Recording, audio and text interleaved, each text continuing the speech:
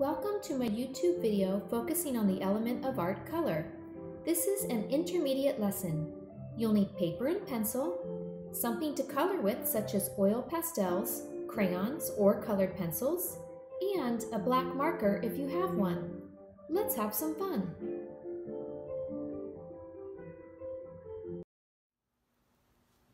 Hi, this is Laura Houston, and today I'm going to do an art project with you that focuses on the element of art color. This is the intermediate level art project for color. So if you have crayons or colored pencils at home, I happen to have oil pastels. You can use anything. Crayons are just fine. If you don't have anything at home that's to use to color, it's perfectly fine if you just want to watch and learn. So here we go. We're going to do a landscape, and it's going to be very simple. So I'm just going to start with a hill that's going to come down this way. And then I'm going to draw a water line here that's kind of like a horizon line. Remember, the horizon line is where the sky meets the water. And up here, I'm going to draw a sun. And I think what I'm going to do is draw some interesting cross lines, lines that cross here, because we're going to be adding colors. We're going to be focusing on warm and cool colors in this project. So I'm just going to draw some lines here. Let's see, I'll make this one a little thicker. This is the main horizon line, and we'll have some other lines here. And then we'll do a few lines in the sky.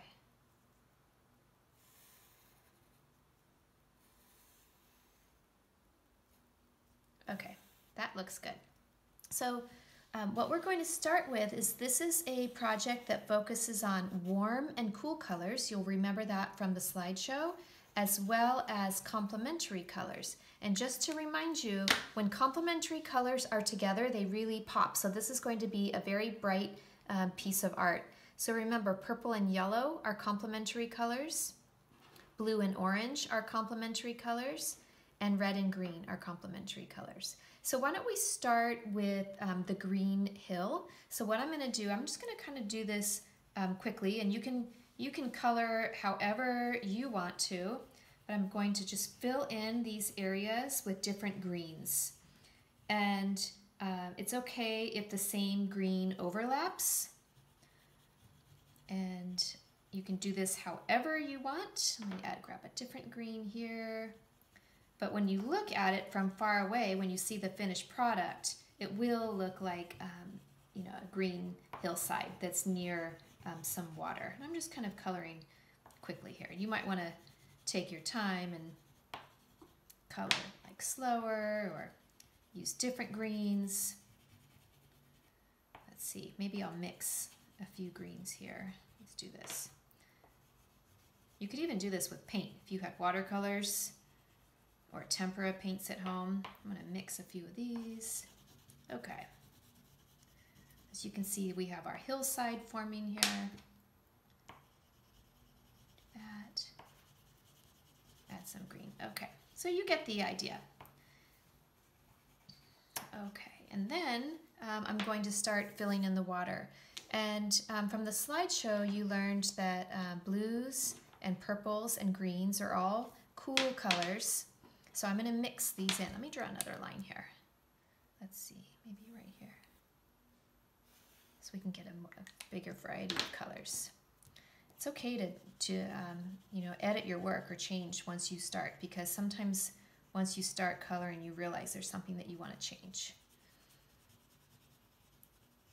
Put some blues in here, add light blue.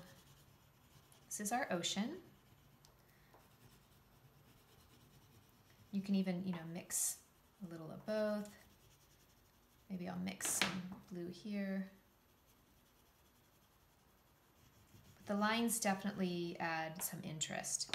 Can't forget purple. I'm going to add some purple in here, because purple is also a cool color. Maybe I'll blend this right here. Nice mix there. Okay, so we have our ocean and our land. Now the sun, I'm going to use bright yellow up here for the sun.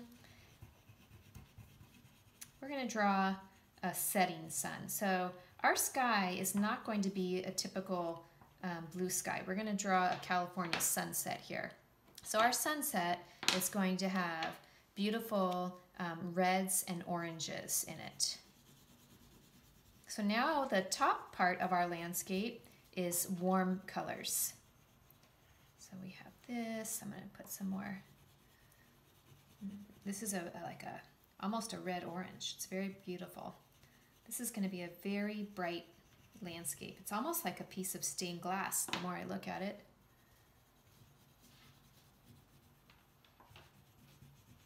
I love creating art with bright colors.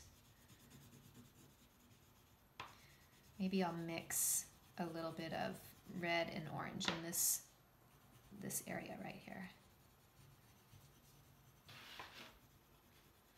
And I'll do some more red right here. We're almost done. Okay, add some orange here. Look how these colors just pop, especially on the white paper. And like I said, you can do this with colored pencils or with crayons, or if you find some paint somewhere.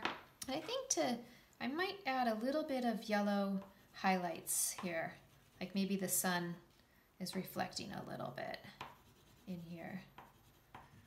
But there we go. So what we've created is a simple landscape with warm colors and cool colors, and at the same time we use complementary colors, which really makes it vibrant and pop. So I hope you enjoy doing something like this at home. Thank you.